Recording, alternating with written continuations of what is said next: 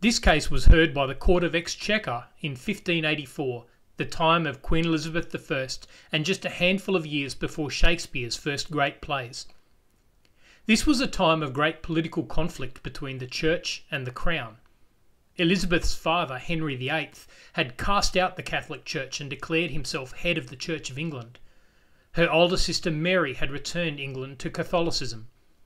Elizabeth herself threw it out again before ultimately settling on a compromise.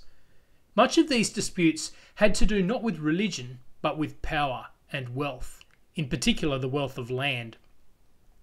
The Church, you see, controlled a lot of the land in England, and the Parliament, led by the Crown, wanted to get a lot of it back. They passed an act called the Suppression of Religious Houses Act, which transferred a great deal of land back to the Crown. Heydon's case considered whether a particular parcel of land had passed to the Crown, by considering how the legislation operated on an ancient form of land title called copyhold title. The court therefore had to consider the proper way for courts to read and interpret legislation, and it established in this case what is known as the Mischief Rule.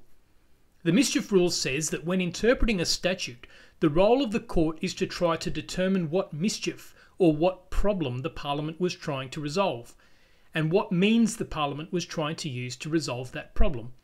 And then the court should interpret the statute in a way that assists the Parliament to resolve that problem by its chosen means. As the court put it, what was the common law before the making of the Act? What was the mischief and defect for which the common law did not provide?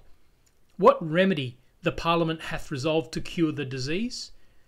Then the office of all the judges is always to make such construction as will suppress the mischief and advance the remedy and add force and life to the cure and remedy according to the true intent of the makers of the Act.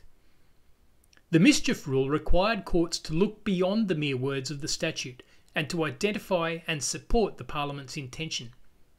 This rule led to the purposive approach to statutory interpretation, which we continue to use in Australia today.